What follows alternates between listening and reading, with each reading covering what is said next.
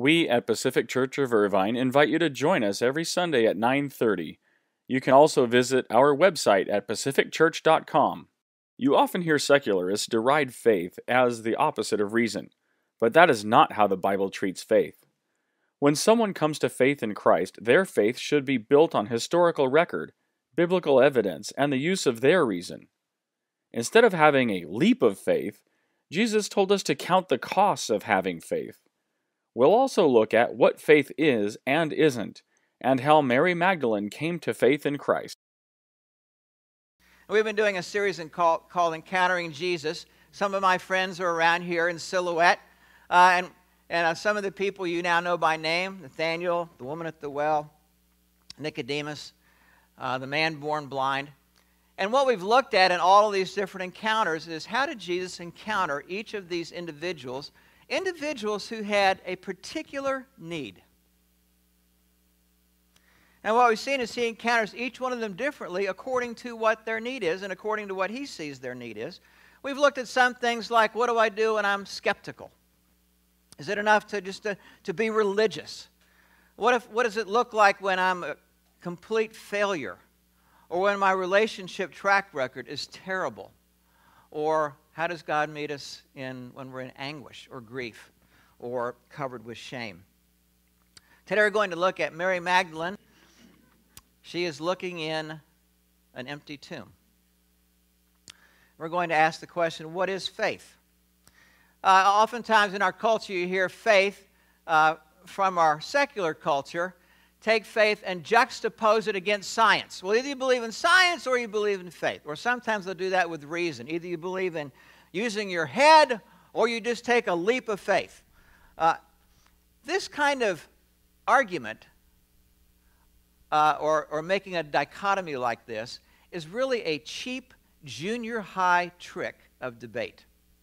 People who do this call this the straw man argument.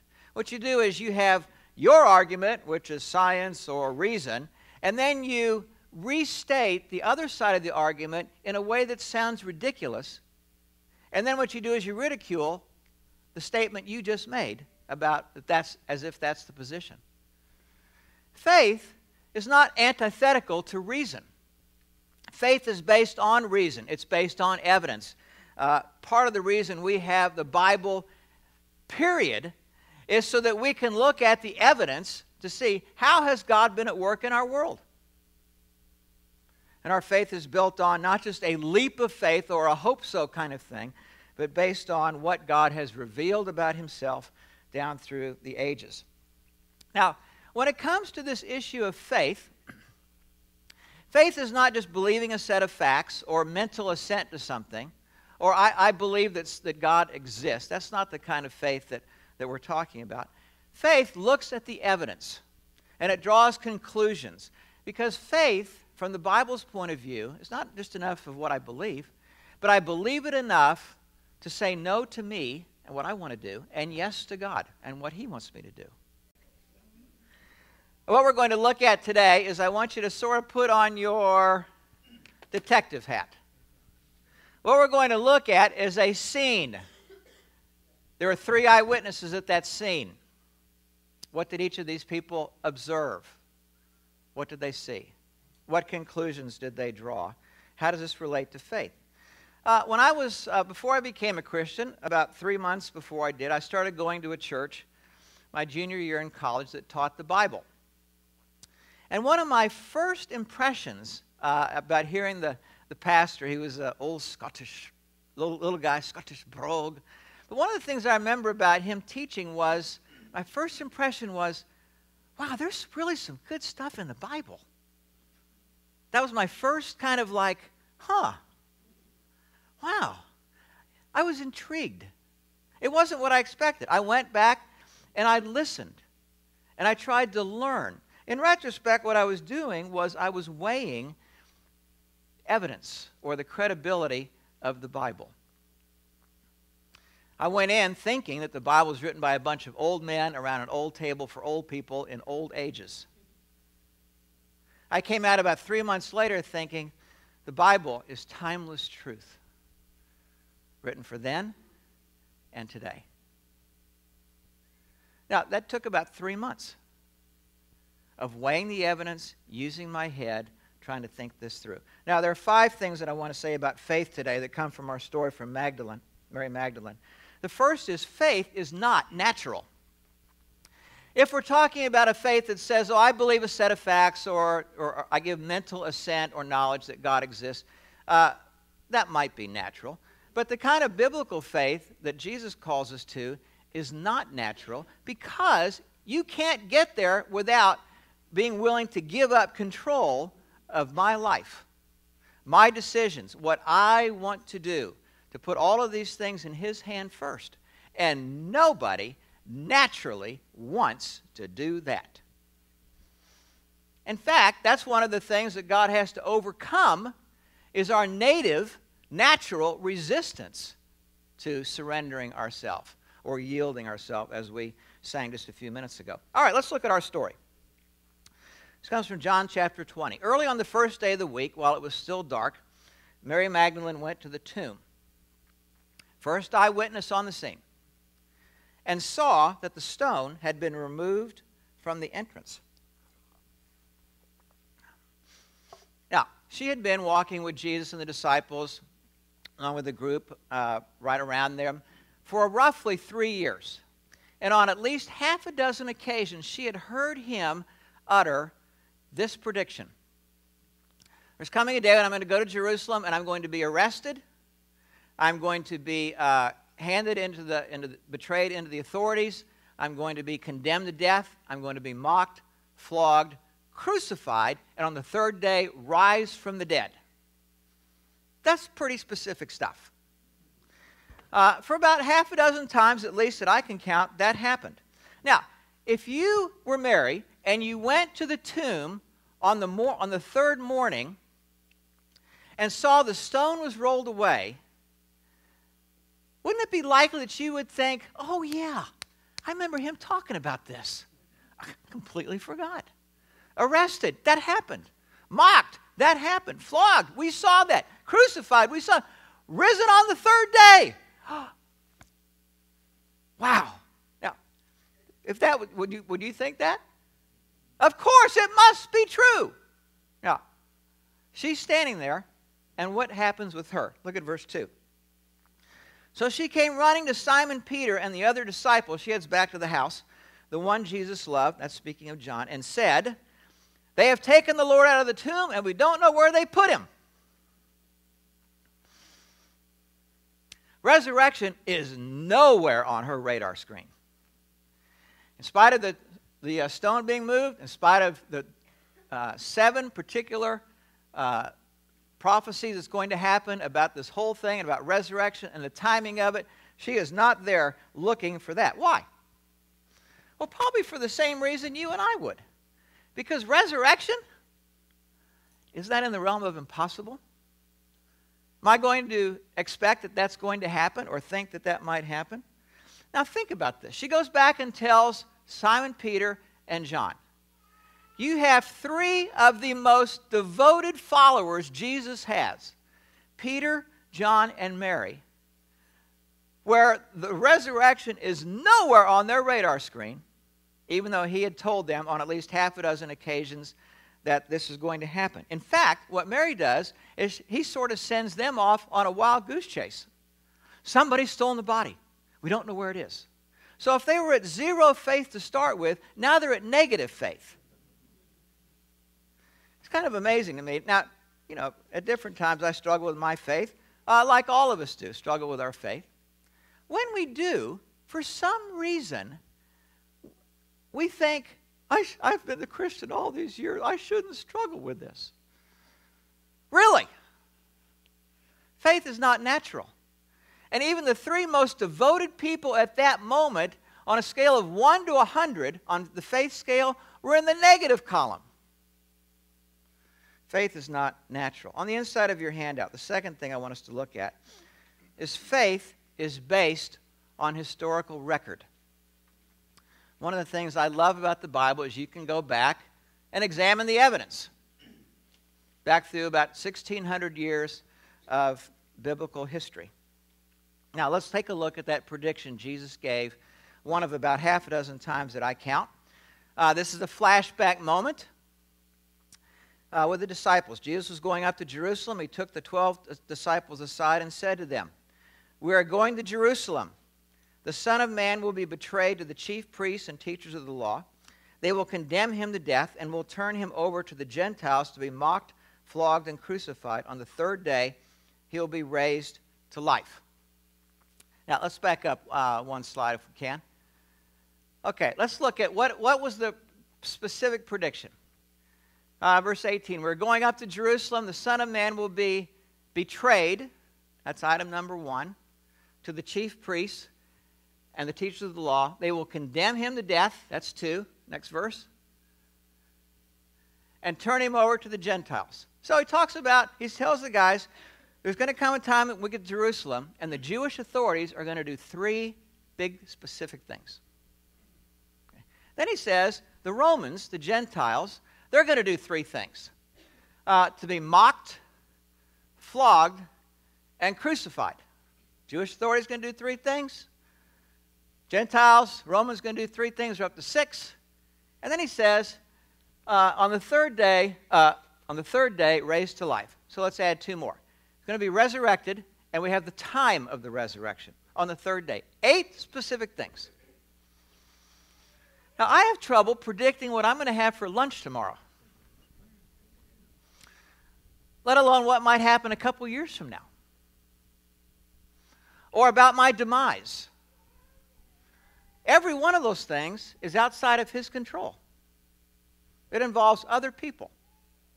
Now, that's part of the historical record. It's one thing to predict something. You can look at the evidence and say, well, did those things come to be? That's part of what helps build faith. You think, well, man, if these guys didn't get it, what hope is there for me? The same hope for me. None. Look at this verse. For it is by grace you have been saved through faith, this not from yourselves, it is the gift of God.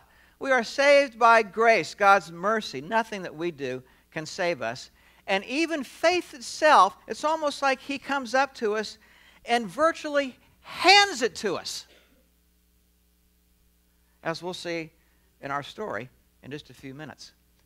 The gift of God, not by works, so that no one could boast. Number 3, faith is based on evidence.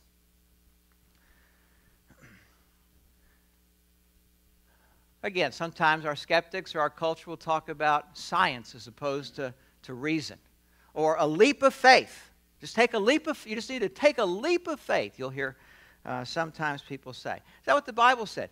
When people came to Jesus, he said, no. Leap of faith, that's crazy. You need to count the cost, was his phrase. Luke chapter 14, 26 to 33. You need to think this through. This is not just some easy belief thing, and oh, isn't that cool, I'm going to go to heaven someday. No. You're going to have to put me in front of every relationship you have as more important. Treasure me even in front of your wife, husband, father and mother, children, instead of more important than you, and more important than the things you have. That's the only way we're going to understand and live the Christian life, is if he is the center. Count the cost. That's the opposite of a leap of faith. Sometimes I've heard people in our culture say, well, the disciples were just gullible, just believed anything. And as we're going to see in our story today, the opposite was true. They didn't expect the resurrection to happen. Nobody in the Greco culture expected it. Nobody in the Roman culture expected it. No one in the Jewish culture expected it. And not even the disciples themselves expected it. Sometimes I've heard them say, well, the disciples just had to sort of have a wish fulfillment because they wanted the movement to go on in spite of Jesus' death. Well, examine the evidence, as we'll do in a minute. As we look at Peter and John and Mary, are these folks that had a wish fulfillment? That they were going to believe in spite of the evidence just because they wanted to? If you're a skeptic about this, what I'd like to suggest is that you're going to identify a whole lot more with Peter, James, and Mary, Peter, John, and Mary, than you probably would like to admit. You will find them just as skeptical as you. Let's look at this story. It's morning 3. Are the wish fulfillment guys at the scene ready for the resurrection? No. They're back in town sulking in a house because to them the whole thing has come to a catastrophic failure and the one they loved is dead. Mary comes back to the house, tells Peter and the boys that somebody's stolen the body. Verse 3. So Peter and the other disciple started for the tomb. Both were running, but the other disciple outran Peter and reached the tomb first. That's John. John gets to the tomb first. If Lance and I were running to the tomb that morning, I would have started out ahead and he would have beat me there. All right, now, put your hat on. What does the evidence say? He bent over, this is John, and looked in, and he saw strips of linen here, the strips of linen being what they wrap dead bodies with, the corpse with, as they lay somebody in the tomb. Small tomb, just about big enough to be something about just like here. This is carved out of rock. They're not building a 2-story, 2,000 square foot home here. Some little place to put a body. He looks over, there's no body, and he sees strips of linen that had been used to wrap his body. That's what he sees. Verse 6. Then Simon Peter, who was behind, that would be me, arriving, Peter goes in the tomb. He saw the strips of linen lying there, corroborates the evidence that John saw, as well as he sees something else that John missed, or at least John didn't record, as well as the burial cloth that had been wrapped around Jesus' head. The cloth was folded up by itself, separate from the linen. Okay, you have evidence. We now have 3 eyewitnesses to this particular scene. What do we have?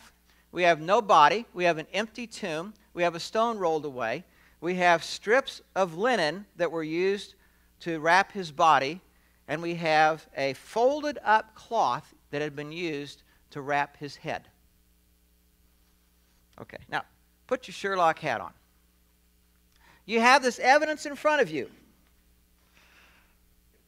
All right, faith is based on reason. All right, what conclusions do you draw from the evidence? Okay, what are the possibilities? This is what detectives do. You have these pieces of evidence. Did the Jewish authorities come and steal the body? That's one possibility. If they did, would they unwrap the body with all of its linen, protecting and make it a naked Jesus, and take off the cloth around his head and fold it up neatly and leave it separate? Is that what they do? There were 16 Roman soldiers somewhere guarding the tomb.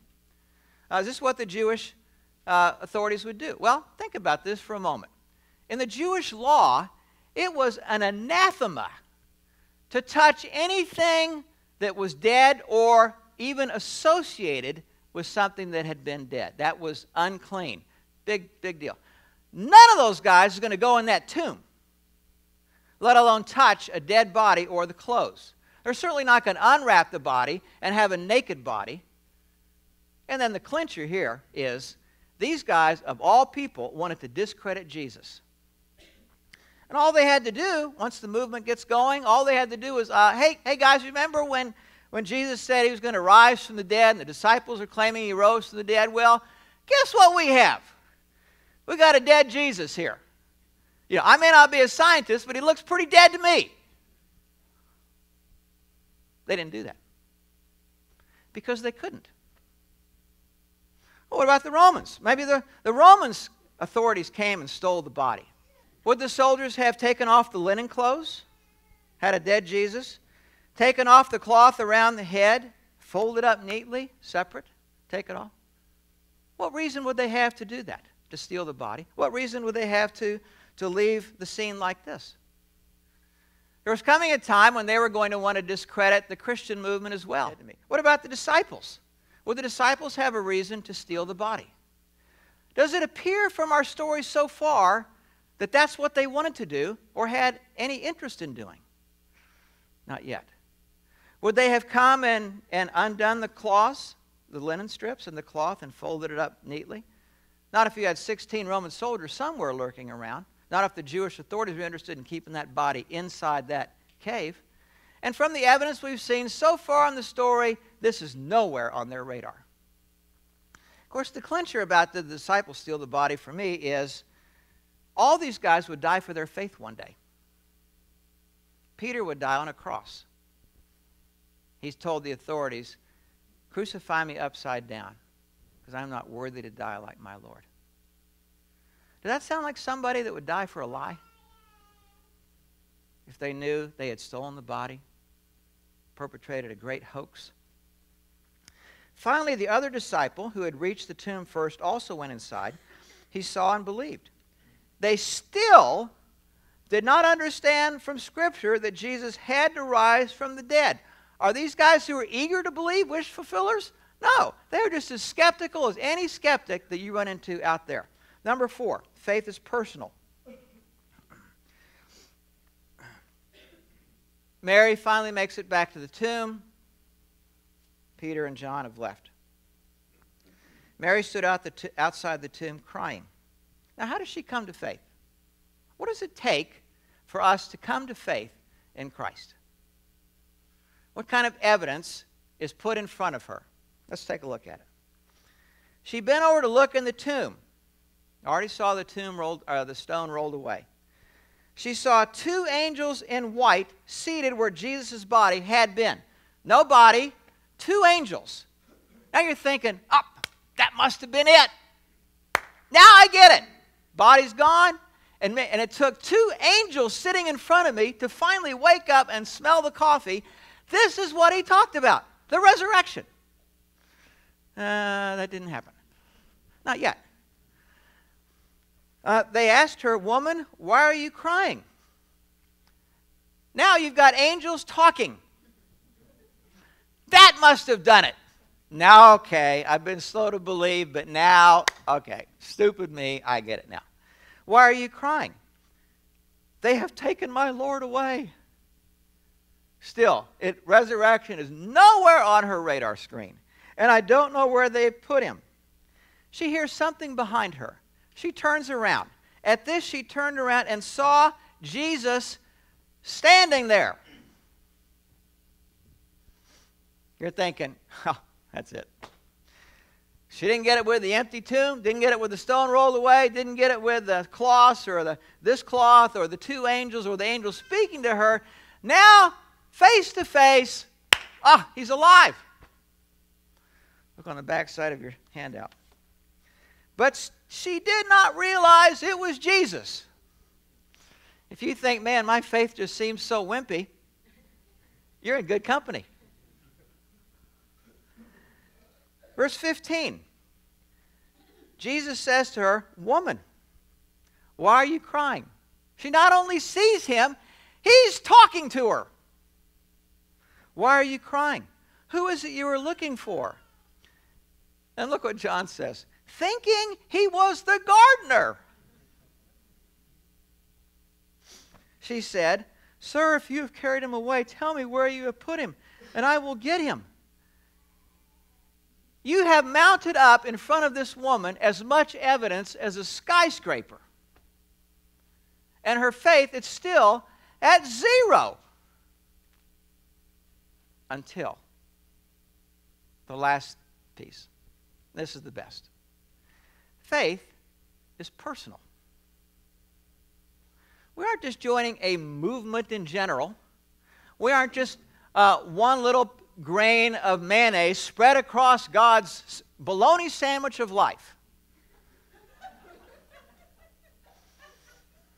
Sorry.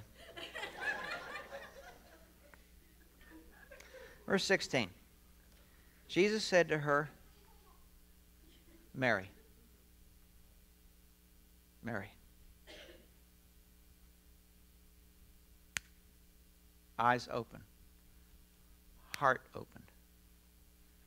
She turned toward him and cried out in Aramaic, Rabboni, which means teacher. Now, how does Jesus bring her to faith? There is a mountain of evidence that is presented to her in ever-increasing steps, built on a historical base, where he predicts all of this to her on at least half a dozen questions. Does he say, Mary, you just need to take a leap of faith? No matter what your emotions are telling you, no matter what your head is telling you, you just need to trust me. Is that what he's doing here? He's as far away from that as he can be.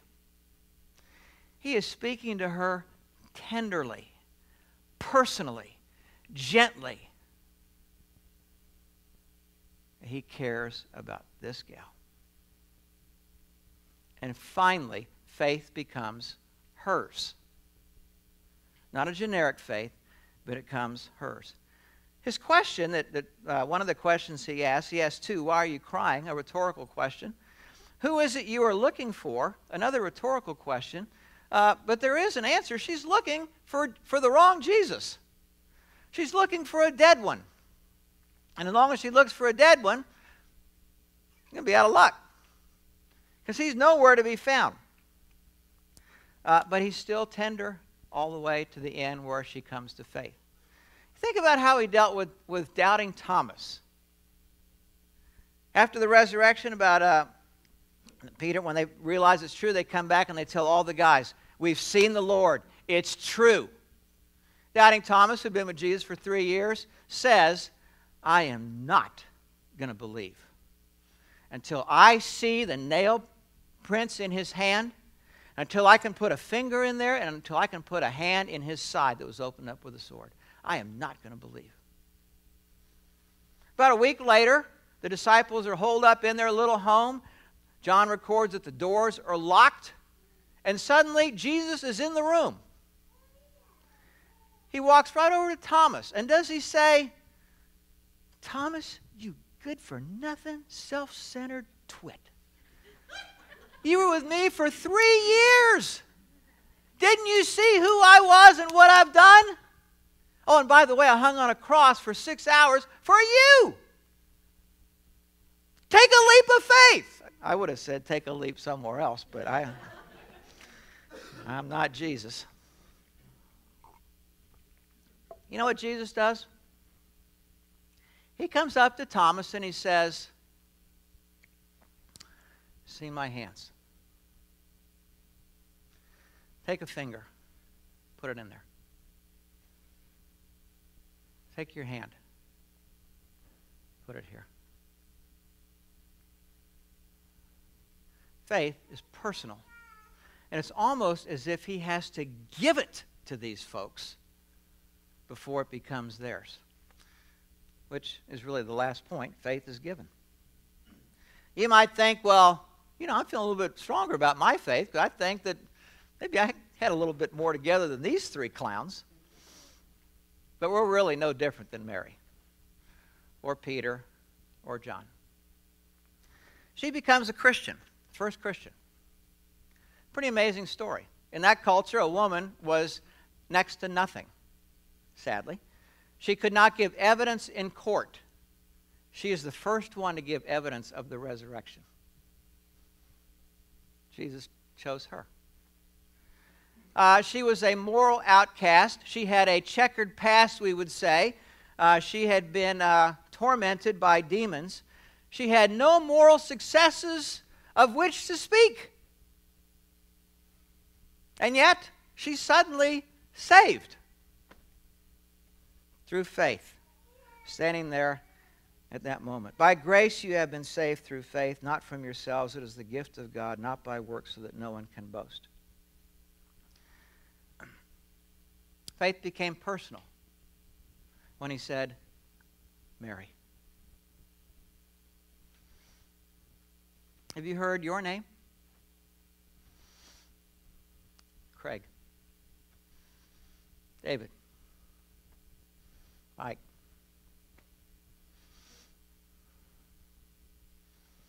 Jen. Autumn. Tamara.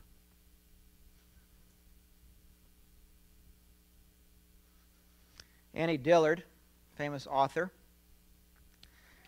said that at the moment she came to faith, she said, "It's as if I had been a bell all my life until he lifted me up, and for the first time I heard it ring." Let's pray together. Father, it's quite easy to be a skeptic, and it's quite easy to be a skeptic and have a hardened opinion about being a skeptic without looking at the evidence. And that's just intellectually dishonest. Of course, we shouldn't think that that would be out of the ordinary, because nobody really wants to come to faith. None of us do. Not if it involves a surrender of our control to you, of our life. And yet here in this story, you overcame every resistance, every blindness, every obtuseness, every bit of pride, gently, tenderly, bringing her to faith.